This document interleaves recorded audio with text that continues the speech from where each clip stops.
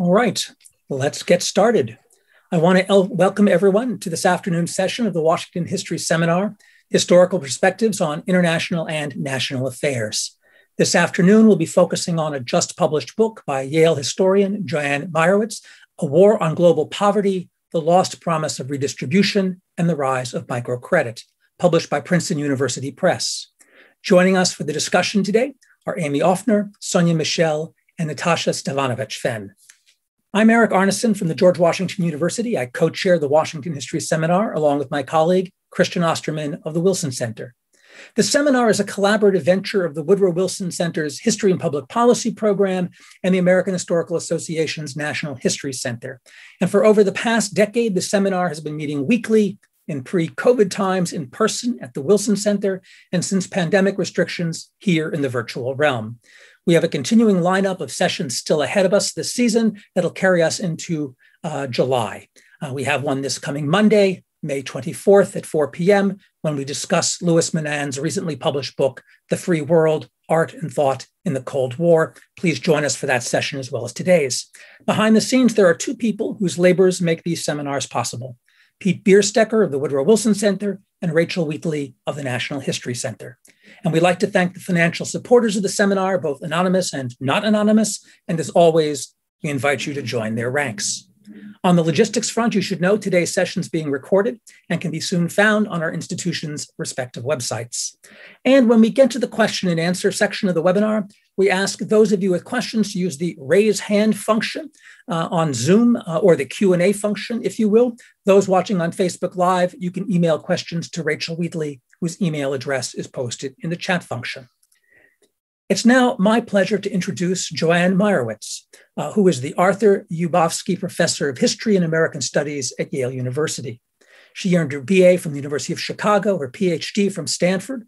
Her publications include How Sex Changed, The History of Transsexuality in the United States, published in 2002, the edited volume History on September 11th in 2003, and more recently, 180 op-eds or How to Make the Present Historical in the Journal of American History. She's a former editor of the Journal of American History and a past president of the Organization of American Historians. I'll be introducing our discussants individually before they begin their comments. And with that, Joanne, the Zoom screen is all yours. Well, thank you, Eric, for that introduction. And thank you to Rachel Wheatley and Peter Bierstecker and Christian Osterman for all the work that goes into these seminars. And thank you to my commentators, and thanks to all of you who are here today. So my book, A War on Global Poverty, is a history of U.S. involvement in global anti-poverty campaigns in the 1970s and 1980s. It runs roughly from modernization to microcredit, and it explains how and why anti-poverty programs increasingly focused on women.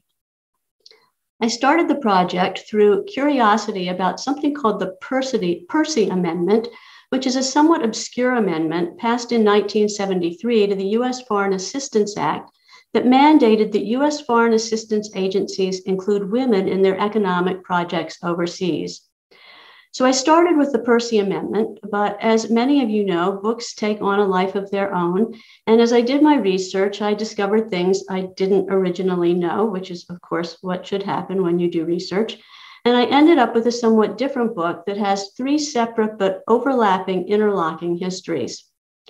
The book's first part, the first of the three interlocking histories, recounts how development experts, economists, policymakers, activists, and others redefined their field in the 1970s as a war on global poverty. In the 1970s, they rejected the trickle-down economics that had dominated their field, the assumption that if you build infrastructure, if you build bridges, airports, dams, ports, factories, and so on, then national wealth would increase and then trickle down to the poor. As they repeatedly repudiated trickle-down theories, they began to focus less on national economic growth as the measure of success. They turned to questions of redistribution, how to redistribute wealth both between nations and within them. And they turned into directly addressing the basic needs of the world's poor. So you can see this rising interest in global poverty, just to give two quick examples. In the popular book, The Challenge of World Poverty, published in 1970 by the well-known Swedish economist Gunnar Myrdal, and the book The Poverty Curtain, published in 1976 by the Pakistani economist Mahbub ul Haq. Both of them, Myrdal and Haq, were influential figures. For a variety of reasons, these 1970s development experts were nudged to the left, at least for a decade. They were moved by the failures of previous foreign aid and development programs, and also by the radical social movements of the 1960s, by social democrats in Europe, by African socialists, and by religious idealists, all of whom were addressing poverty and pointing to global inequality. And so development experts in the US and elsewhere turned their attention to the people often referred to in the 1970s as the poorest of the poor. And their concerns with global poverty found its way in various forms into the UN, the World Bank, the Ford Foundation, USAID, that is the United States Agency for International Development, and various other agencies, NGOs, and institutions around the globe.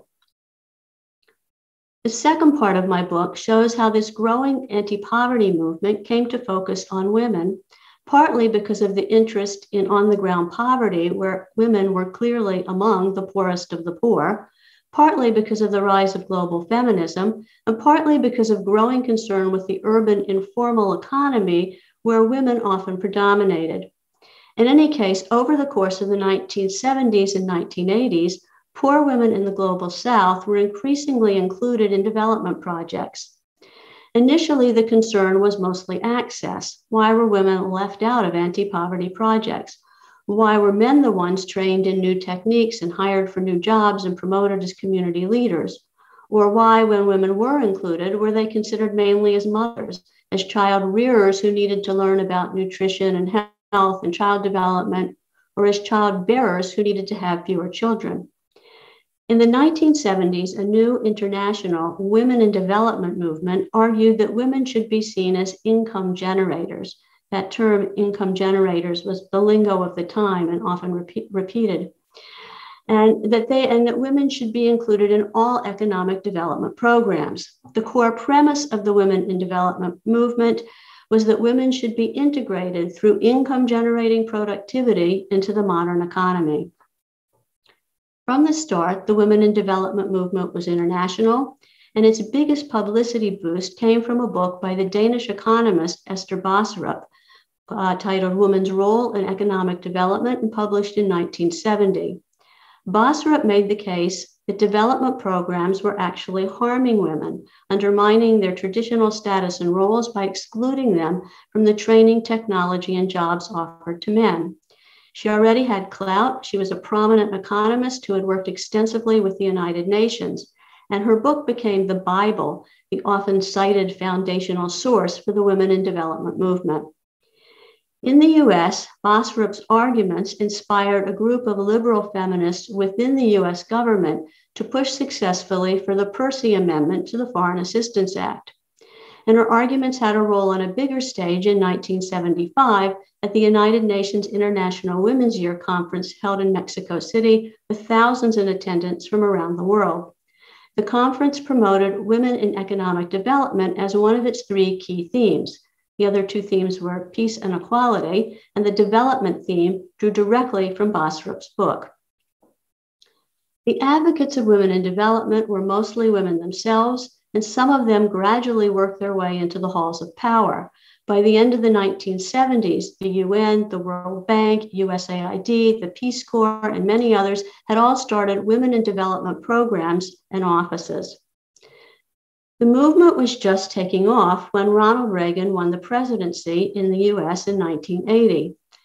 In the US government, the women in development staff and its supporters worried that Reagan would cut off their funding. But as it turned out, the Reagan administration did not oppose putting poor women to work in income-generating activities. It did, though, favor some approaches more than others. The center of activity shifted to initiatives that focused more on individualized, petty capitalist solutions. When Reagan came into office, the emphasis went to privately owned business enterprise. USAID and various government-funded NGOs soon accommodated to the new political winds. They changed the orientation of women in development within the US government, but they didn't eliminate it. In academia, the women in development movement was often associated with socialist feminist and Marxist feminist scholars from all over the world. But in the US government in the 1980s, it increasingly turned to a petty capitalist model. The third part of my book is how this combined interest in poverty and women came together in the 1980s in the new development trend of microcredit, which provides tiny loans to poor people, mostly to women, intended to make them entrepreneurs.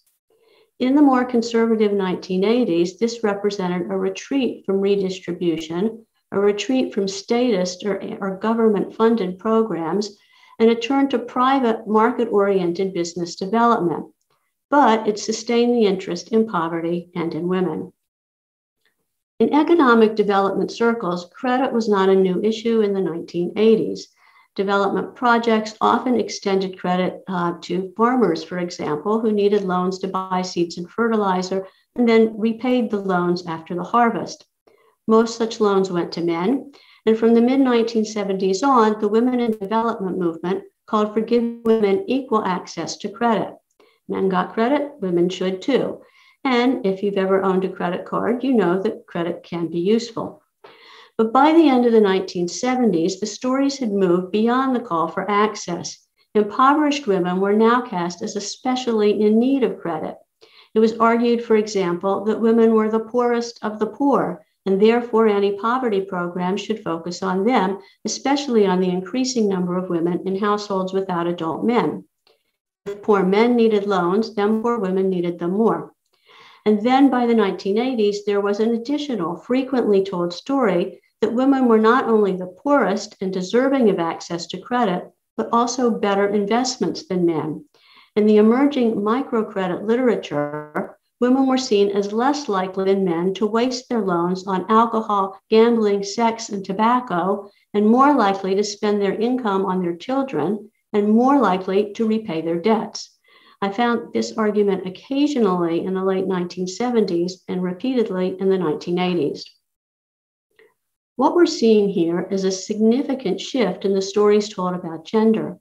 In earlier development literature, men were seen as the breadwinners, as the workers who needed jobs and training in order to lift their families and villages out of poverty. Now, in the microcredit moment, women were seen as key players in the economy, as the entrepreneurs whose road to prosperity came not from jobs, but from loans, from borrowing, investing in a small business, and of course, repaying their debts. With microcredit, women of the global South were now the virtuous poor, deserving of economic assistance, and men were increasingly vilified and often just written off as slackers, gamblers, drunkards, whorers, and deserters who couldn't be trusted to repay their debts or take care of their children. Microcredit emerged in the late 1970s in multiple programs in Latin America and South Asia, but by the mid-1980s, the most famous microcredit program by far was the Grameen Bank in Bangladesh, which was, in the language of the day, a minimalist program, meaning that it focused in its early years solely on providing loans. Muhammad Yunus founded the Grameen Bank in 1977. He scaled it up rapidly and eventually won the Nobel Peace Prize in 2006 for his work. He was an astute ambassador who promoted his program brilliantly around the globe. In the US, Yunus appealed especially to liberals, and at their invitation, he testified before and met with members of Congress, where he shared success stories of hardworking women lifting themselves out of poverty by borrowing from the Grameen Bank instead of from local loan sharks. In 1987, when Congress mandated that the US spend millions in foreign aid funds for microcredit overseas, the supporters were mostly left-leaning liberals, including Ted Kennedy, Barbara Boxer, and Ron Dellums, but also dyed-in-the-wool conservatives, including John McCain, Orrin Hatch, and Mike DeWine. This was part of Yunus's charismatic draw that he appealed to conservatives as well as liberals. As one Foreign Service officer remembered it later, even Newt Gingrich loved this guy. So the microcredit programs matched up well with the growing interest in poverty, in small-scale projects, and in women, and they fit the market-oriented, anti-statist neoliberalism of the 1980s. In the conservative climate of the 1980s, microcredit was billed as business, not a government handout, and loans were seen as better than grants, which were considered negatively as welfare programs. In this line of thinking, loans, which had to be repaid, made poor people responsible, made them better economic actors than did grants, which allegedly made them dependent. Microcredit was also cheap, a form of aid that could replenish itself through repayment with interest, and it sustained a faith in capitalist investment. As the microcredit movement took off in the 1990s, it became for a time the latest development fad. In 1997, the first World Microcredit Summit was held in Washington, D.C., with First Lady Hillary Clinton as co-chair. Bill and Hillary Clinton, by the way, were big advocates of microcredit. At the summit, more than 2,900 delegates from 139 nations attended, and Eunice and many others spoke. The summit's plan of action opened with a statement that it was launching, quote, a global movement to reach 100 million of the world's poorest families, especially the women of those families with credit for self-employment. And there have been several more such summits since then. But almost as soon as microcredit became a big development trend, the critics started expressing their skepticism. It's worth noting that microcredit rose at the very same time that a debt crisis pushed multiple nations in the global south to the brink of bankruptcy. Was credit, which is debt by another name, really a good thing? We have dozens of studies now, and the debates about microcredit continue to rage. Does microcredit give poor women the same assistance in expanding an enterprise that wealthier people routinely enjoy? Does it help women develop businesses? Does it, in the more recent vocabulary, empower women? Or does microcredit push women into unsustainable tiny businesses that routinely fail? Does it send the poor spiraling into debt, replacing government services and government funding with minuscule private loans? Does it depend on a gender hierarchy in which women are responsible for both unpaid child rearing and businesses that don't bring in enough money to lift a family out of poverty? In between these two sides, microcredit's good, microcredit's bad, economists who measure impact say that in the best such programs, microcredit can offer some benefits to those who can use small loans, but they also say that it will not and cannot actually end poverty. And it's hardly surprising that going into debt is not the best route to prosperity. But microfinance in its various forms is still a multi-billion-dollar business today, and it still emphasizes loans to women. So let me end with two concluding points. First, I'm a US historian, and I started off imagining that I'd write a history of how the US exported its own ideas about development to the global South. But the more I researched, the more it became clear that the US was not at the forefront of new ideas in economic development in this era. And in the archives, I encountered a number of people from outside the US who had outsized influence within the US. I came to think of them, using a current term, as influencers, not like today's internet influencers who sell products, but the type of influencers who sell ideas and policies. They were ambassadors of sorts who knew how to sell their programs in the US. I've already mentioned Mahbub al-Haq, Esther Basarab, and Muhammad Yunus, but there were others as well. So one theme in my book is how people from outside the US shape the ideas, policies, and programs within it. Second, I want to note that it's easy to criticize economic development programs. They often fail. They've often involved ethnocentric condescension, national self-interest, geopolitical rivalry, military interventions, neocolonialism, and bureaucratic bungling. And many, maybe even most of the histories of development are highly critical of it, and often for good reason. My book, too, is in part a cautionary tale. But I'm not a nihilist, and I want us to remember that we, and by we I mean an expansive we across the globe, we should work to redistribute wealth. we should work for gender equality, and we should work to end poverty and its material deprivations. And I was taken with some of the unfulfilled aspirations of the 1970s. Leaders of the Global South proposed in the United Nations a resolution, the New International Economic Order, that would reset the rules of international trade so that they didn't give the automatic advantage to wealthier nations. And various economists and activists proposed plans to end poverty by the year 2000. And by the end of the 1970s, some of them had proposed an international tax on, say, arms sales or transnational corporations or minerals extracted from the ocean floor. And these taxes would be used for global anti-poverty programs. Those are the kinds of proposals I want us to remember as we imagine for our own day what it would take to have both gender equality and a just redistribution of wealth. Thank you. Amy Offner is Associate Professor of History at the University of Pennsylvania. She received her PhD from Columbia, and her research has been supported by institutions including the ACLS, the NEH, the Charles Warren Center at Harvard University, the Tamiment Library at NYU, amongst other institutions.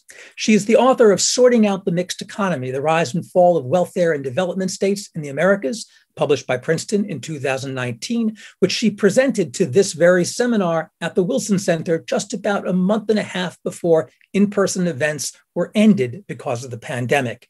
It is great to have you back, Amy. The screen is yours.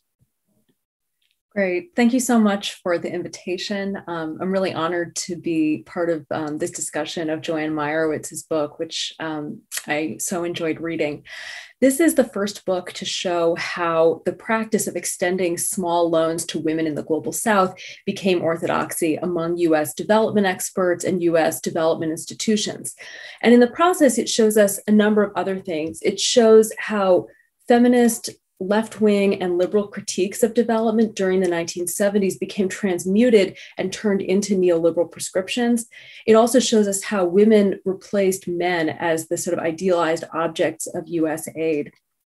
So the first thing I want to say is that I think that this book is really path-breaking among studies of US development policy for analyzing women and gender at all. And I say that as someone working in the field, and it says nothing good about the field. I would say that this is a field that did not deserve to have Joanne Meyerowitz sort of walk into the room and show us what we had been ignoring.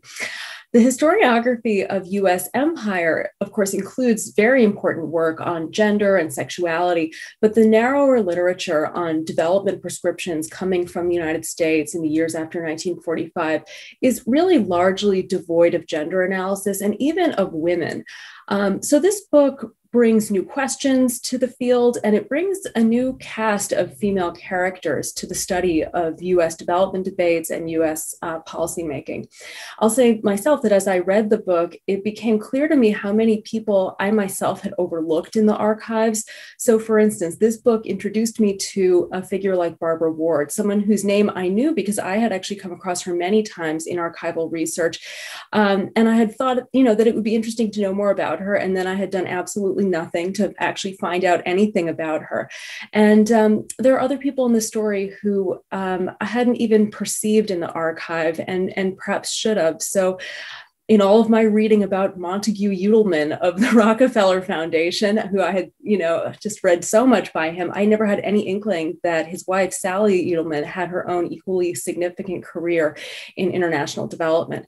So I think that for anyone who's written on US development policy after 1945, there will just be moments in reading this book when you just want to kind of bang your head on the table, or to put it another way, the book makes a big contribution.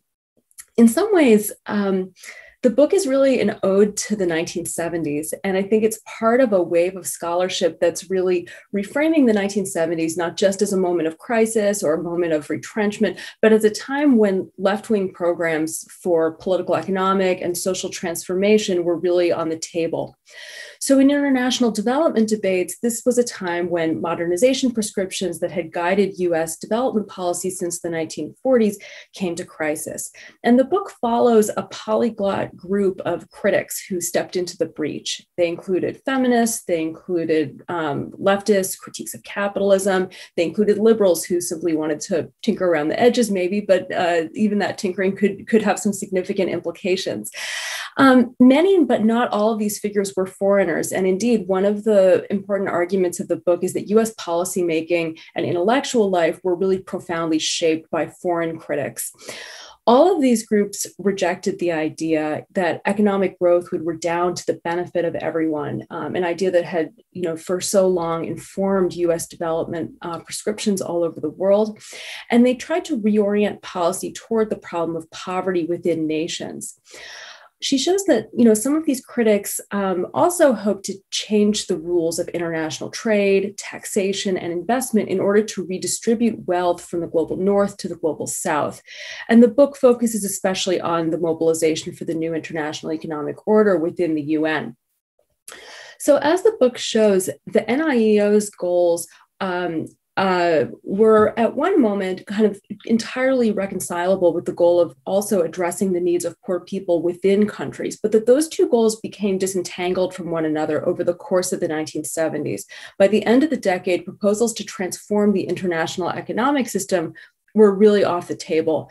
And what was left behind was a somewhat diminished version of the idea that development aid should provide for the basic needs of the poor. And that notion could lean left, but it could also lean right. Simultaneously, the book shows how the 1970s produced a new feminist mobilization that pressed development agencies to recognize women's poverty and to redress it by expanding women's opportunities to earn income. And this part of the book, I think, is particularly interesting for a very sympathetic, but also very sharp analysis of political differences among feminists and the political compromises that many of them had to make in order to be heard inside foundations, government offices, and multilateral agencies. One of the strengths of the book is the way that it shows the circulation of ideas between groups that had very little in common, and the way that the proposals and ideas of the 1970s changed as they were picked up and adapted over time. So having explored the feminist mobilizations of the 1970s, the book then takes us inside the world of NGOs that were expanding as vehicles for anti-poverty policy in the 1980s. And in this world, there was a growing fascination with self-employment in the informal economy. And that interest in informality led NGOs to take note of poor women who feminists were also highlighting. So the book argues that the turn toward addressing women's poverty went hand in hand with delegation of development assistance to private nonprofit organizations. Those organizations, partly of their own volition and partly in response to the need to survive under the Reagan administration, insistently analyzed women as entrepreneurial income generators. And by the end of the book, we see how that becomes transformed. We see the emergence of microcredit as a full-fledged neoliberal instrument in the wake of the debt crisis and the rise of structural adjustment. This is in many ways then a declension narrative. It's a story about how calls in the 1970s for massive transfers of wealth from the global north to the global south became transformed into the idea that, in the words of one recent brochure that's quoted in the book, you can help fight global poverty one tiny loan at a time. And I think it's an important argument about the potential radicalism of the 1970s and the ways that dissent was channeled and diffused across the 1980s and 1990s, which are, of course, decades that historians are really only beginning to analyze and understand. But what the epilogue to the book makes clear is that the book isn't just written to be a tragedy. It's also an attempt to recover and remember the possibilities of the 1970s. The dream of redistributing wealth from north to south, the dream of eradicating poverty within nations, and the dream of eliminating women's impoverishment and subordination, those are dreams that are worth pursuing. And the book argues that history provides us actually with some intellectual resources that we might take up again. This book is, in addition to just the contribution of the argument itself, it's beautifully written. I think that will surprise no one. It's the kind of book that I think will be assigned to undergraduates, and it's the kind of book that should find, I think, a lot of interested readers well beyond the academy. I thought I might throw out a few questions, which you may or may not want to address. One of the really interesting insights of this book is that in the 1970s and 1980s, there comes to be a contradiction in US understandings of poor women. So in foreign aid programs, poor women were becoming constructed as the deserving poor, while at home, of course, they were subject to racist vilification as welfare queens. And the book shows that these two images, in some ways, you can see them as having been produced by different groups of people. So liberals and leftists who dissented from the punishing image of the welfare queen helped to sustain an alternative way of seeing poor women. And I wondered, I guess I would just be interested to hear you say more about how this contradiction was sustained within US society, and particularly how it might have been sustained within the minds of Americans who might not have held to one idea or the other, but might have actually held both at the same time. We see, for instance, in the book, these really fascinating glimpses of popular investment in international anti-poverty work. So there's walkathons, there's celebrity fundraising, and so on. So in the minds of Americans, people may well have held both of these ideas at once, one way of seeing poor women abroad and one way of seeing poor women at home. And if that's the case, I wonder what you think might have been the conditions of possibility that could sustain those contradictions within people, within US society, within US social thought. And I guess my second question has to do with kind of the moment that we're living in now, since the book does kind of offer us tools to think with. It's such a strange time, I'm sure, to be publishing a book that was researched over many years and that's coming out at a moment of extraordinary crisis, at a time also of extraordinary possibility when the world is changing so rapidly. It's interesting to me that the book quotes the sociologist Sarah Babb writing several years ago that, quote, "We live in a world that has mostly come to accept market capitalism as the only viable solution." But the book notes that consensus can really be overstated. We live in a moment when ideas about socialism are very rapidly changing.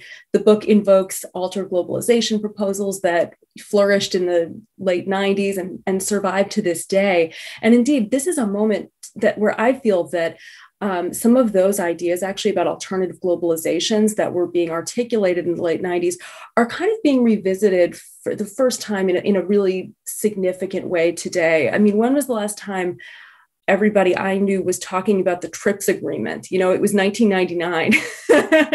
And so I wonder sort of what your sense is right now about the sort of the possibilities of the current moment. With that, I'll pass it on to the next commentator and look forward to your thoughts. Thanks so much for this great book. Thank you, Amy. Joanne, did you want to respond to that? Well, first, thank you, Amy, for summarizing my book better than I can. I really appreciate it. But I think that I will gather up some questions and then maybe give some comments at the end. Okay, very good. All right, up next is Natasha Stevanovic-Fenn, who is a senior research officer at the Institute for Reproductive Health, the IRH, at Georgetown University. And she has over a decade of experience in gender and international development, working in the Balkans, the Middle East, and North Africa, South Asia, and Sub-Saharan Africa. At IRH, she provides technical leadership and oversight of the conceptualization and operationalization of projects focused on the social determinants of adolescent sexual and reproductive health. And specifically, she's interested in how gender and social norms interact to shape adolescent sexual and reproductive behavior in the context of behavioral change programming. Her areas of technical expertise include applying a gender and social norms lens to such things as child marriage and early and adolescent pregnancy, female and genital mutilations, male engagement and masculinities, couple counseling, and migration development nexus. Natasha, the Zoom screen is yours. Thank you so much. Good afternoon, everyone, and thank you very much for this introduction and especially for having invited me here to be part of this brilliant panel. I admit I'm a little intimidated because, as Sonia knows, I'm not a historian, and in fact, I have spent most of my career on the periphery of academia, so I'm not as widely published as you here. And I've been doing applied research in the context of international development. So I will not be bringing here a historical perspective. that will definitely do my best to be on par with this high-level panel. I'd like to begin first by thanking Joan for writing such a meaningful book on the history of development aid from a US standpoint, because as someone who has been working in this field on several USAID funded projects, and with many of the NGOs that you mentioned in the book, I have to say that I've learned quite a lot about the evolution of USAID's role, but also it's somewhat uncomfortable relationship with politics.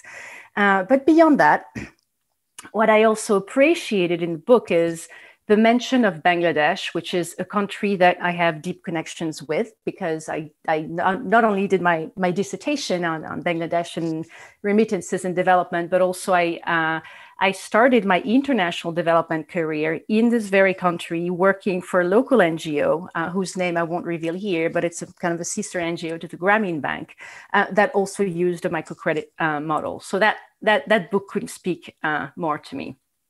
Now, I thought that I'd share, I'm going to be much less theoretical here and be much more applied, and by sharing an anecdote based on my experience while working in Bangladesh in that local NGO, to show the other side of the story. And that is really, the fight on global poverty and how it affects people on the ground. That is those very people whose development programs are supposed to benefit.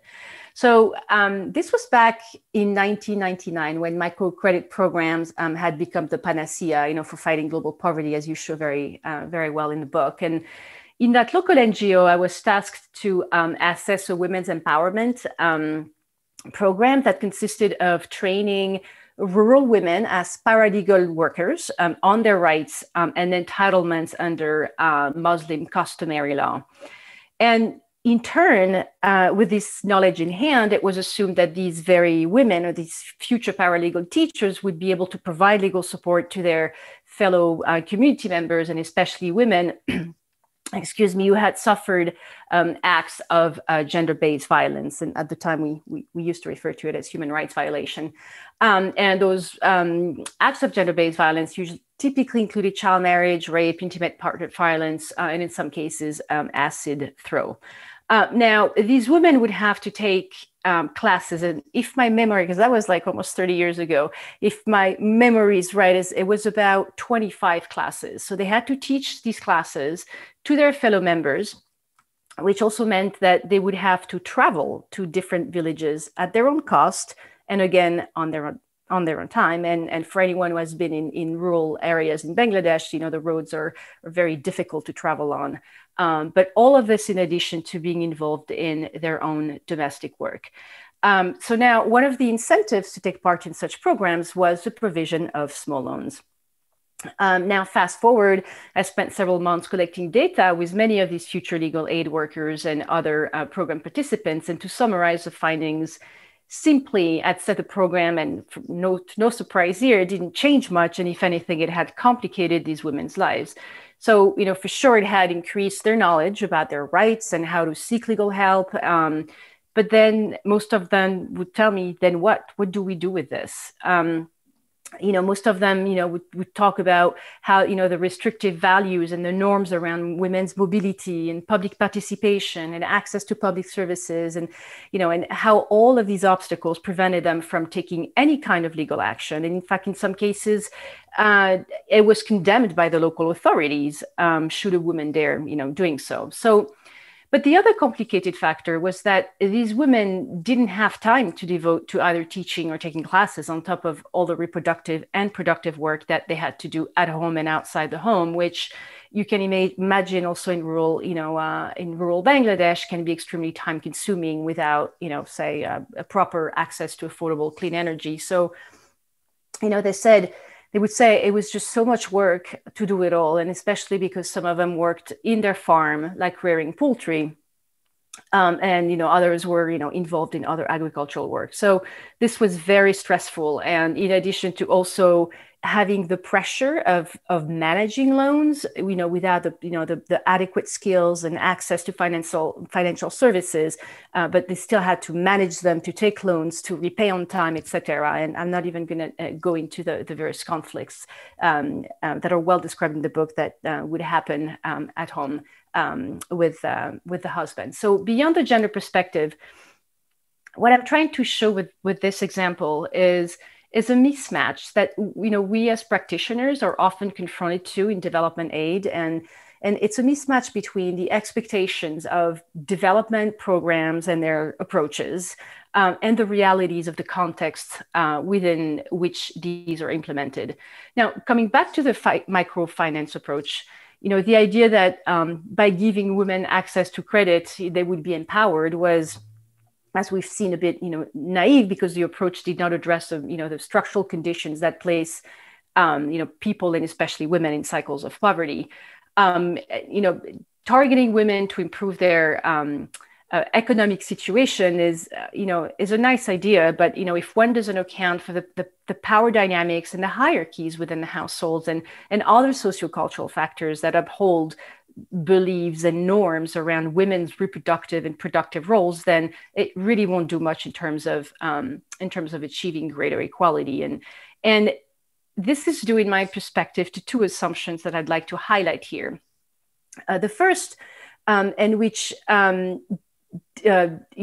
don't go in detail in the book, because we know that we can't do it all in a book, but is that microcredit was based on the stereotypical gender assumption that women are only engaged in care work or unpaid labor. So therefore they have, quote, time, unquote, to engage in these programs. And, so the idea was like, let's target them, because on top of that, they will be, great investors, because they also, care about their children and the well-being of the family.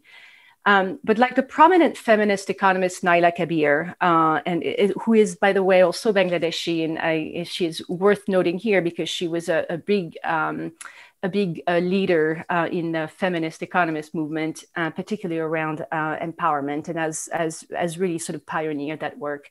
But as Kabir showed, microcredit did really nothing to challenge the structural causes of gender inequality, and it has also greatly overlooked, that aspect of women's labor and women's lack of control over their own lives. And in fact, for her, microcredit only reinforced inequality and poverty.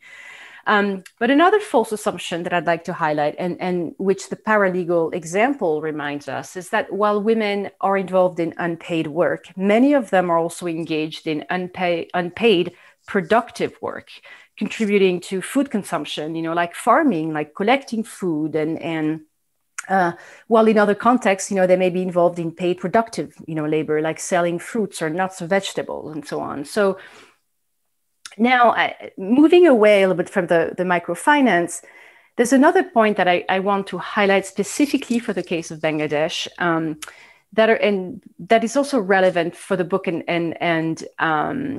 for, the fight against global poverty, is that around the same time that microcredit became popular, so did two other major contributors to Bangladesh's economic growth.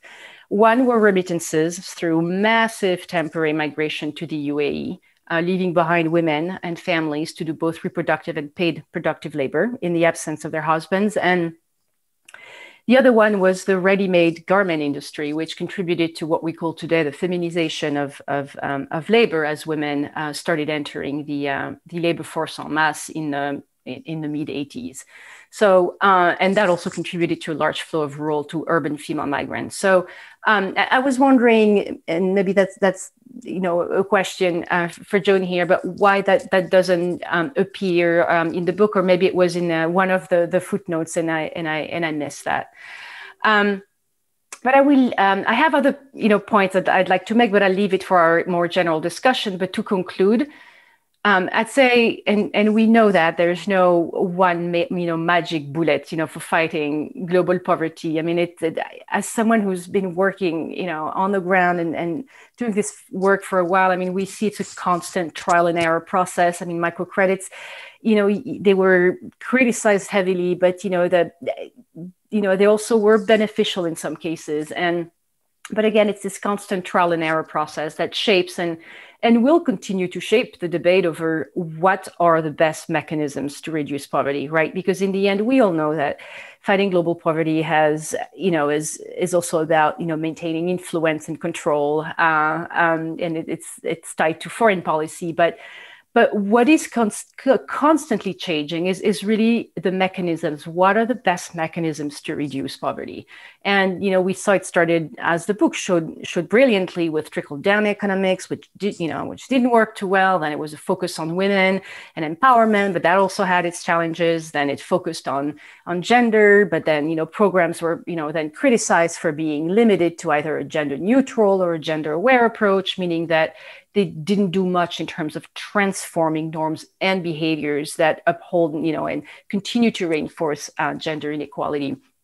And so then, and today, for those who are really familiar with international development, it's shifted to what we now call gender transformative programs, or also, behavior change or social norms programming, all of which also promote male engagement, because we realize that men have been set aside in our fight for gender equality, and that instead, they could be engaged in a meaningful way as partners and also as agents of change, which Promundo is doing amazing work on that. So these gender transformative approaches are now key in development programs because they have the potential to have more of a sustainable impact in reducing poverty in the long term. But 10 years from now, who knows? We'll realize that it's going to be something else, and that in the end it didn't work so well. So, in other words, the mismatch of expectations and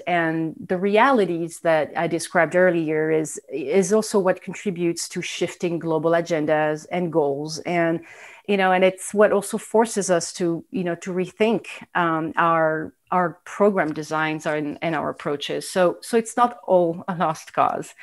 And now to close out, I'm going to ask two questions to Joan, and the first is, I was just curious, it's a simple question, but why you chose to focus solely on microcredit as one solution to reduce global poverty, when we know that there are other competing forces. So you spoke a little bit about it earlier, but I'd love to hear a little more about even your personal experience with international development. And the second is I'm sorry, not a simple one, but it relates to your last points in the book when you talk about just redistribution, and I was wondering how do you see this as working on the ground, and how should it be promoted as the solution for reducing poverty? I'm going to stop here and wanted to thank you again, and I'm very honored to be part of this panel. Joanne, did you want to respond to anything just yet, or do you still want to hold on? I'll jump in now while we're seeing if Sonia can get that microphone working. Thank you. So thank you to both of you so much for those really wonderful comments. So let me start off with that contradiction between the welfare queen and the virtuous woman overseas, which really was something that was so noticeable and interesting to me, and not something that I can entirely explain. Although, as Amy said, some of it does have to do with its different people sort of promulgating those stereotypes, so that the virtuous woman overseas was somebody who was mostly promoted by liberal and leftist economic development experts, and the welfare queen was, of course, most notoriously promoted by conservatives, and most notoriously by Ronald Reagan in the era we're looking at. So it's somewhat different groups, and I think that but both groups, both liberals and conservatives, were highly concerned with dependency in the 1970s. It was such a negative word, such a negative buzzword. Now, I think some of us see care work and dependence as something that's just part of life. But back then, interdependence was good, but dependency was seen as quite a negative thing.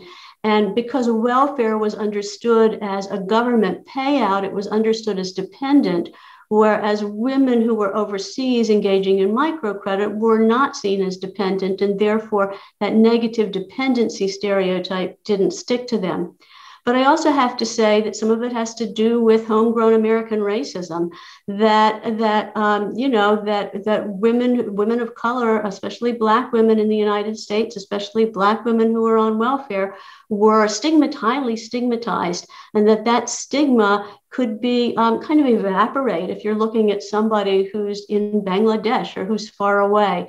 And so it's an important distinction to make that homegrown racism could dissipate in a sense if somebody was farther away and could be seen perhaps as somebody else's problem, but the dependency issue is there too. Those are a couple thoughts on that. But I also want to say that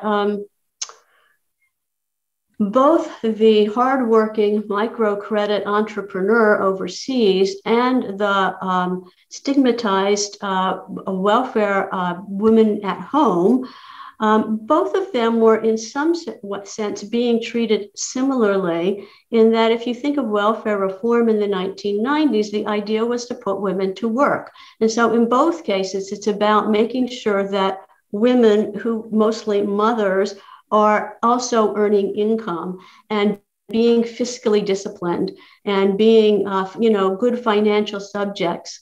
And so there's something kind of similar going on, a kind of austerity required of women and fiscal discipline required of women and income earning required of women that you see both domestically and abroad. So, Natasha, thank you so much for what you've said. I have learned so much from talking to practitioners, and have heard again and again about these contradictions between expectations and realities, and about programs that sound good but don't quite pan out the way one would hope when they're actually put into practice. And so I really appreciate your sharing some of your own experience there. And I've certainly appreciated talking to people, to practitioners throughout doing my research. Some of the things that you're mentioning are really important, like the attention to gender-based violence. That kind of takes off after when I stopped my research. It's more a kind of 1990s and after thing. And same with, I think the garment industry is really taking off a little bit later in places like Bangladesh, although certainly there's garment industries all over the world before that.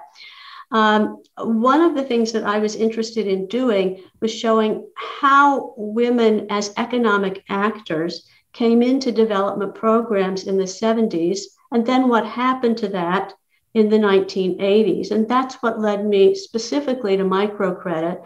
Some of the things like the development of the garment industry are about private investment and don't have that much to do with what we think of as the kind of economic development programs instituted by government agencies or by NGOs and so on. So that was a kind of different realm from what I was looking at. And I was particularly kind to track out what happened to the women in development movement that specifically focused on economic activity, on income generation. And that's how I ended up focusing more on microcredit.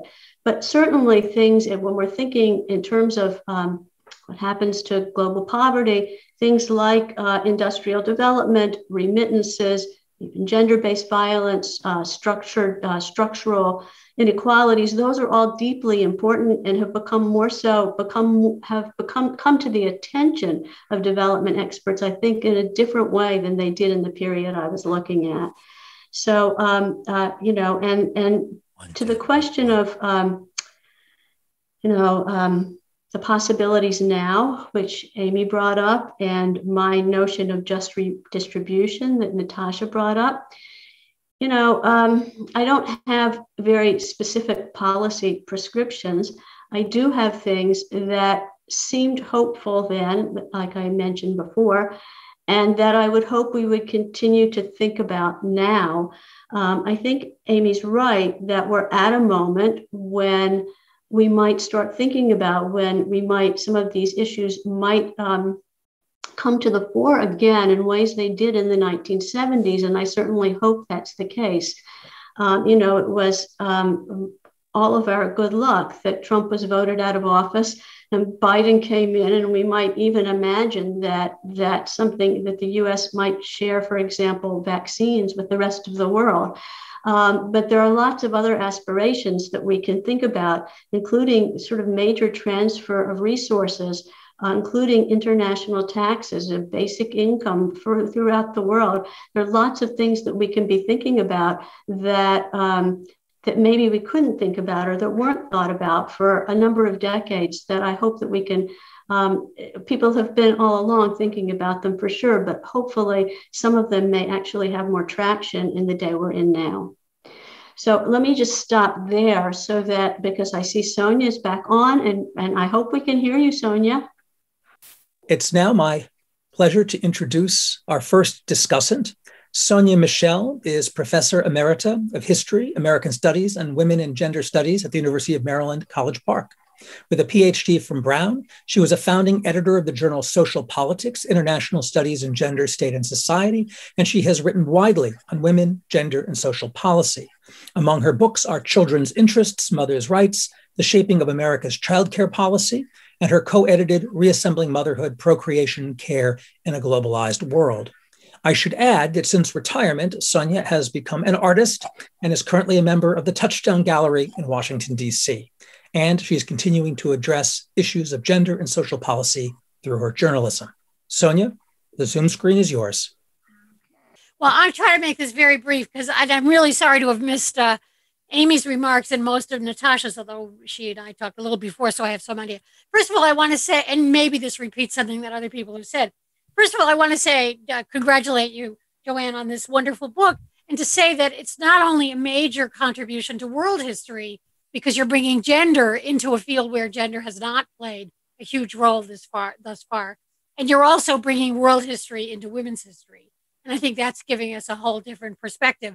And hearing what Natasha was saying in response to your, in response to your book, makes me realize that maybe we need more co-authored books, because in order to bring the kind of perspective that she has on the ground with the kind of work the huge amount of work that I know you did in the archives really is the work of more than one person. So maybe it's time to abandon solo authored, to move on from solo authored books, because it's just, getting the whole picture is really very exciting. My first question was originally, and maybe you've already answered it, and you did answer it a little bit in just what I just heard, is how you got from books like Women Adrift and even How Sex Changed to this one. I mean, you sort of told us a little bit about your intellectual path and the Percy Amendment and all that, but so it's a little bit about the archival path, but it's just such a very different kind of book. So I just wonder what challenges it presented you as a historian and intellectually and methodologically, and what insights, if any, you brought from your earlier work to this one. Or, were there any, and if so, what were they, and how did they help you write this particular book? My second question was wanting to know what the impact of the programs was on the ground, and I think that Natasha's comments and your response to her helped answer that question. So I will, I'll bag that one for the moment. And you were also talking about the comparison between the welfare queens at home and the virtuous producers abroad. But I just wonder, I just had a specific question, and maybe you answered it. I noticed it wasn't just that turning women into producers resonated with Reagan's growing disenchantment with welfare, but also the Clintons really glommed onto it too, especially Hillary. And I wonder, you talked about their interest in microcredit. I wonder if you came across any evidence that their interest in and experience with promotion of microcredit also fed into Clinton's support for TANF. I mean, was there reciprocity? Did that go in both directions? Maybe you already talked about this, I don't know, but I'd really be interested to know that. And then finally, to pick up on some of the comments you just were making at the very end, it's clear that global poverty is an intransigent problem, but it seems to me that one of the assumptions you make in the book is that much of the poverty in the nations of the global South is the result of the fact that the global North has long been extracting value from those countries. And maybe Amy talked about this too. And it's clear with some countries, like the the petroleum producing countries, that that's true. But I wonder if in other countries, especially in Africa, but maybe also in Latin America, other than oil and maybe other natural resources, what exactly were we extracting from these countries? And can we really blame the global North for extracting wealth from these countries? And if so, what was it? Okay, I mean, bracketing slavery, which is, of course, a huge, and all the labor power that came from that. But in the 20th century, in the early 20th century, what, if any, value are we continuing to extract from those countries? And then that leads to the my last question, which picks up on your last comment about, whether or not some kind of worldwide redistribution can really help, some kind of international tax or something. I mean, all of the inherent problems that you talked about, that Natasha talked about, and maybe Amy talked about, the structural problems, the patriarchy, do we want to see a Chinese model for every country? Is that really, this kind of state-run enterprise, is that really the solution? Is that something we would like to see replicated? Or how do you actually see, or have you talked to people who've talked about how they see some kind of global redistribution of capital? How would that actually work on the ground, and how would it address some of the inherent problems that we know are there? So those are some questions, quick questions. So thank you, Sonia, for that and for those good questions. And let me try to answer some of them quickly so that we have some time for audience questions as well. The first question, what challenges did this pose for me? This was a very different kind of book for me than what I had written before, but it also was similar in the sense that I was thinking about questions of gender and how understandings of gender have changed. And I was thinking, as I had in some earlier works, about biopolitics, about how populations are managed and how we might think of the management of populations. But it did require for me a retooling of sorts, reading a lot in a new era, in a new area, in a new field. And that was one of the joys of it, actually. There are historians who write the same, write volume 2 of volume 1 and volume 3 of volume 1 and 2. And that's not where my interest lies. I like new challenges, and I learned a lot in doing this. And there's still a lot more for me to learn. Clinton. So the Clintons were very much into microcredit. They actually, and Lily Geismer has written about this in a Journal of American History article, that they started a microcredit program in Arkansas based on Yunus's program in Bangladesh. They were friends with Yunus. They brought him over to Arkansas, and they started such a program with funding from Walmart and all sorts of other places. So they were taken with this, Hillary Clinton and Bill Clinton both. And I didn't find any evidence that it directly fed into the welfare reform, although I wasn't doing that kind of research of looking into what the Clintons were up to in the 90s. So someone else may well find it.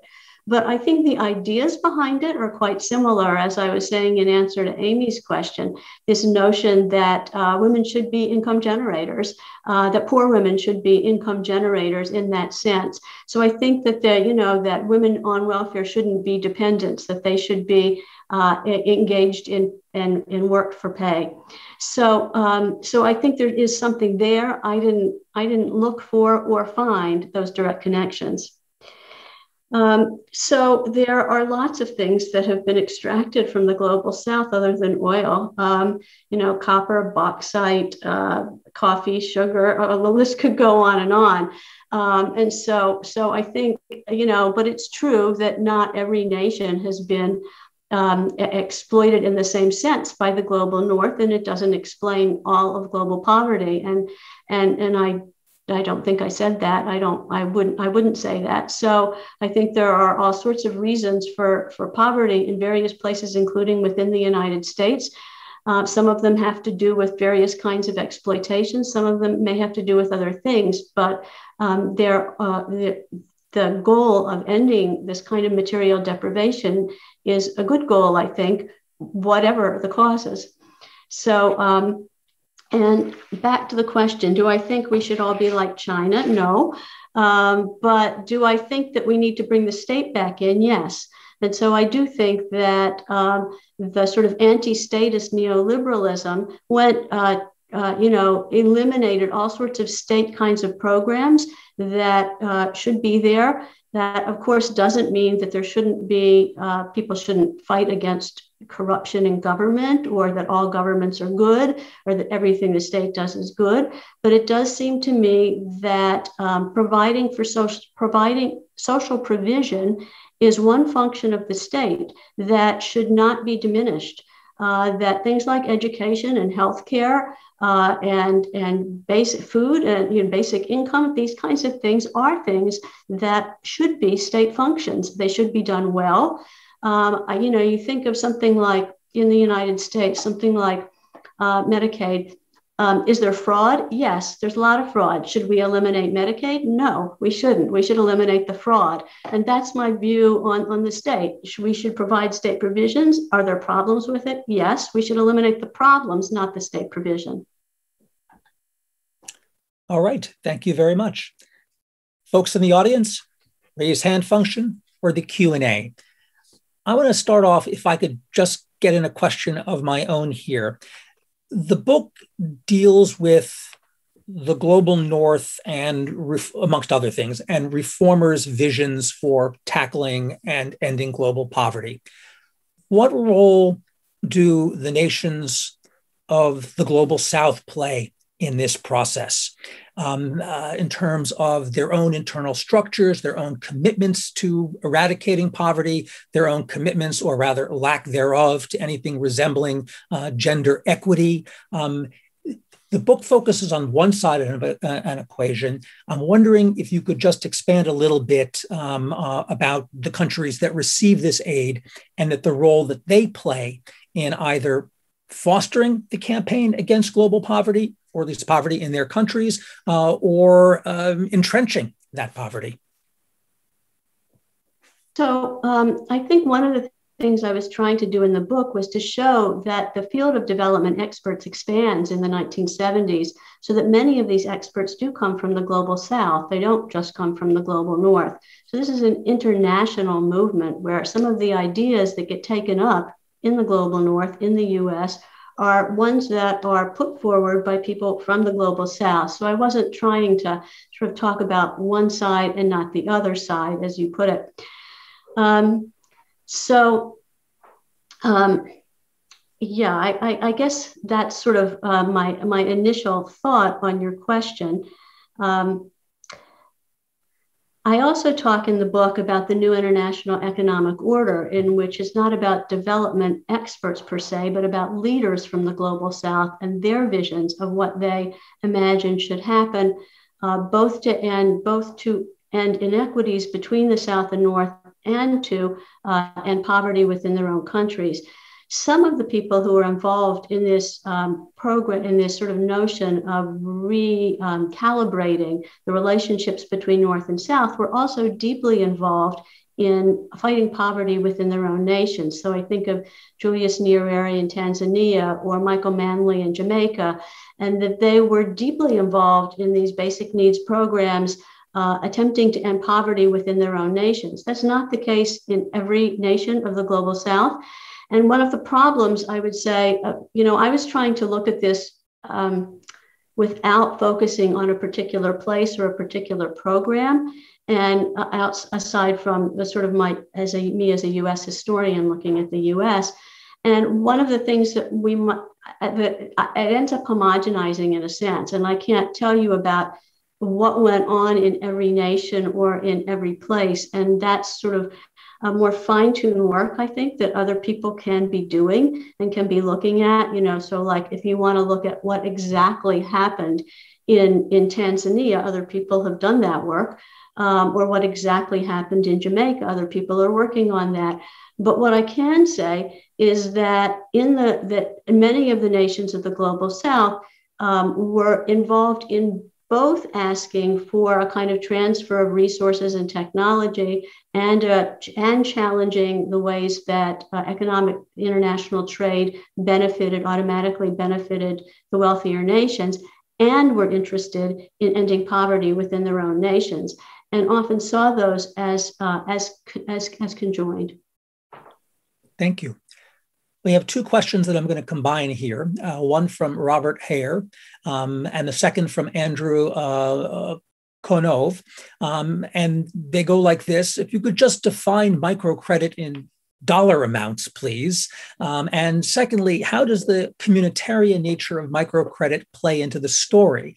Most popular version of microcredit involves loans that are guaranteed communally by a group of women. Did proponents see a contradiction between promoting microcredit as a means of individual empowerment and its communal structure? So kind of reflect on kind of the mechanics of the microcredit phenomenon. Okay, so the dollar amount is very difficult to find, but what I think the closest I could come was a 2015 figure from the World Bank that said that microcredit in that year was a $60 to $100 billion industry, something like that. So that's the best I can do. You know, there are hundreds, probably thousands of small microcredit programs all over the world. And there's not exactly a registry of this where we can add them all up and say, what is the dollar amount? So the mechanics of this, it's really different and it changes over time. So it started out as a kind of nonprofit venture, and it had a number of variations. The Grameen Bank was this sort of small group communal borrowing where groups would borrow, but individuals would get funds and repay, but they would meet in groups, and there would be some social pressure from other members of the group to repay. But it was originally understood as something that was not for profit, but that could be sustainable because the loans were repaid with interest, and that interest could then be used to pay for whatever administrative costs there were in running this. So that was a model. What happened and I talk about this in the book, in the 21st century, is that for-profit groups start coming into this and start making a lot of money start making a lot of money with businesses, with microcredit businesses. And that leads to various forms of exploitation, so that microcredit isn't particularly sounding all that much better than what the local moneylender used to do. And bunches of people come in and start, even having public offerings of microcredit businesses, so that wealthy people are making money off of microcredit, off of poor people, which is, not what the original intention certainly was. And so it has changed, and the for-profit has been widely condemned. Muhammad Yunus certainly condemns the for-profit microcredit businesses, and it helped sort of turn the tide against microcredit in the literature, which was at first skeptical. Some of the critics were skeptical. More of the critics, and then the sort of just this wave of criticism as the for-profit microcredit industry grew. And so it has changed over time and has become much more what you might just think of as a business of money lending. Thank you. We have a question from Vidar Jorgensen that touches upon, I think, something that you deal with at the very last portion or the last pages of the book. And the question goes like this. According to the World Bank, China opened up and deregulated its economy starting in 1978, and the poverty rate has gone down from higher than 90% to well under 10% in 2019. In China alone, more than 800 million people have been lifted out of poverty, and similar steps in other Asian tiger, quote unquote, countries produced comparable reductions in poverty. Taiwan, Hong Kong, South Korea, Singapore, and Thailand. This period from the 70s to 2020 has produced the most dramatic reduction in global poverty in human history. And the question, how can these dramatic reductions in poverty be explained in the context of the themes of this webinar and presumably the book today? So yes, there has been dramatic reduction in poverty in certain nations. And I think that comes back in most cases to what I was talking about in terms of the responsibility of the state, because the places where poverty has been most reduced, it's been state-led. And so in contrast to the sort of neoliberal vision of market-led reduction of poverty, which doesn't seem to have taken place. It's in the places where the state has taken action that poverty has been most reduced. And so, yes, there has been a dramatic decline in poverty, but not everywhere. And certainly, if you look at, say, sub-Saharan Africa, the statistics are really quite different. And the situation is still quite serious in terms of, extensive poverty. And with the current pandemic, there have been all sorts of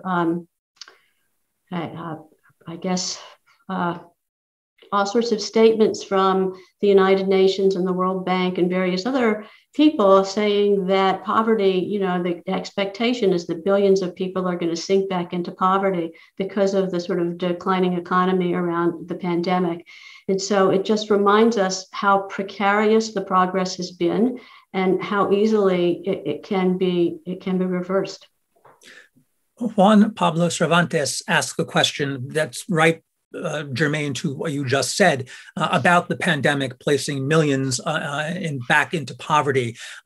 What's the path forward? How can this be addressed? And I assume, are the lessons of this book positive and negative ones that could guide recovery? Again, I'm the classic historian who doesn't want to sort of prescribe policy and say what exactly can be done. And I think there are people who are probably much better at doing that than I am. But again, I like us to remember some of the bolder ideas, some of the ideas that involve the sharing of resources from the wealthier nations to the poorer nations, the sharing of the redistribution of resources within nations. It seems to me that the kinds of programs that don't involve redistribution are kind of tepid and don't actually address the issues in the ways that more redistributive programs do.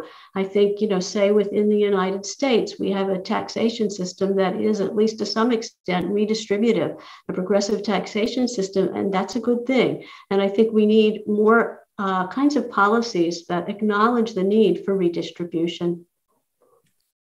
Thank you. Diego Hurtado Torres asks, could you expand more about the role played by American universities in the fight against poverty in the global South? That's an interesting question. There are all sorts of development programs and women in development programs that took place within universities, and even organizations, foundations like the Ford Foundation funded a number of such programs. And so there have been a lot of the economists, the development economists who have been involved in this field, have often been scholars, have often been working in universities, and have gotten funding from USAID, from the Ford Foundation, from various other places. Some of they differ in their politics, depending on where you are. I think of a group like the Institute for Development Studies at the University of Sussex, which has been a more progressive force in terms of the development economists, the sort of unorthodox types of development economics that it promotes. And so there's a vast field out there, and universities have definitely been involved. Thank you. Natasha, I see your hand up. You want to jump in here? Yeah, I just wanted to address this question because I can speak, again, from my experience that working at the Institute for Reproductive Health, which now is nested in the Center for Child and Human Development at Georgetown University. And, most of our work at IRH has been, we're a university, we're a center, and we have, most of our work has been, really on fighting against, poverty and particularly reproductive health in the global South. So, but what I wanted to add was that there's really a push now by donors and donors like USAID or the Bill and Melinda Gates Foundation to partner with local universities. So, for example, most of my projects right now are in the Democratic Republic of Congo are partnering with the Kinshasa School of Public Health, for example, and to for them to actually do the research, and particularly during the pandemic, I mean, that has really shifted this unequal power dynamic between HQ and those who are really implementing those programs, and it has also shifted the leadership and the ownership over those projects. So just wanted to highlight that there's definitely that push now to partner more with local universities as well. Thank you. Thank you. And that's something that I see too at the end of the period that I'm looking at, that the push to partner not only with local universities, but with local NGOs. We have a question from Durba Mitra, who thanks you for this immensely generative talk and your precise responses to these commentaries. And I wonder if you might reflect on the relationship between the rise of US aid for global microcredit programs and the global women's movements. Were there feminists from the global South who were visible in the making of the frameworks of microcredit? So yes, Durba, there were, and I'm hoping you're going to write about that in the book you're working on now.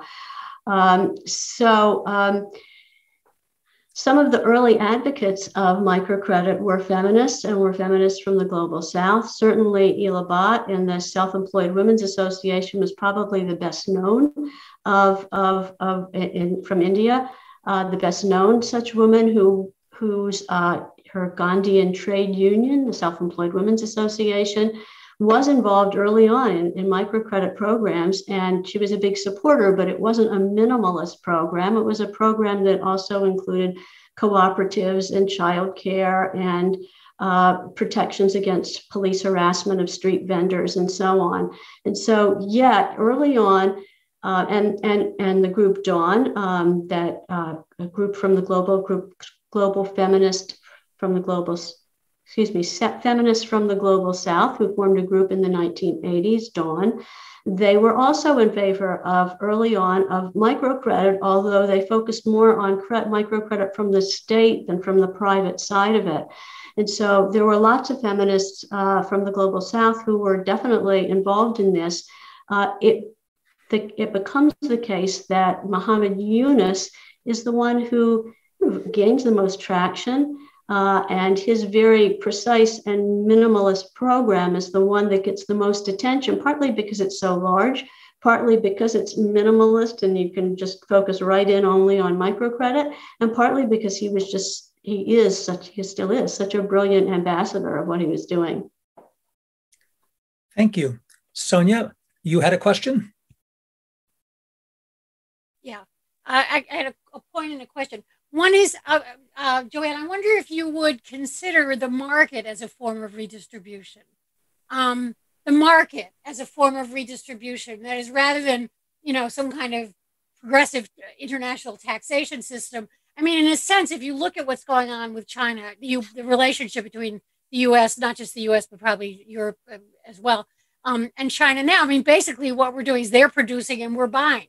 So we are redistributing. I mean, we're redistributing. We're sending huge amounts of capital to China every minute for various products that we're importing from them. So that's just, I wonder if, how you would compare that to your vision of redistribution.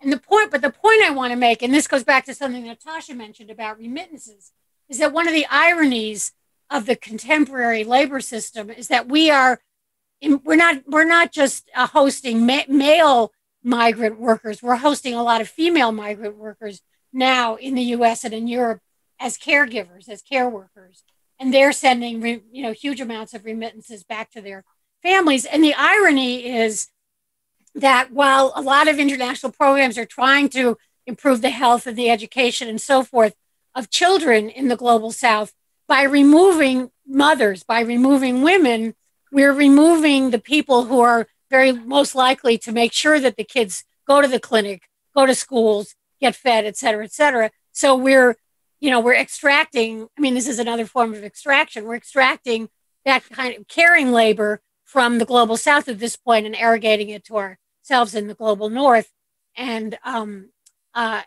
probably exacerbating one of the problems there, which is, the problem you alluded to, the issue of states providing education and healthcare.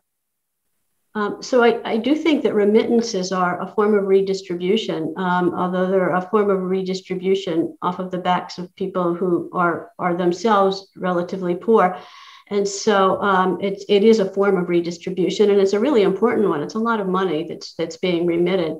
I do think that the market redistributes. It doesn't always redistribute in a way that goes from the wealthy to the poor. And that's where I think you need a more intentional kind of redistribution.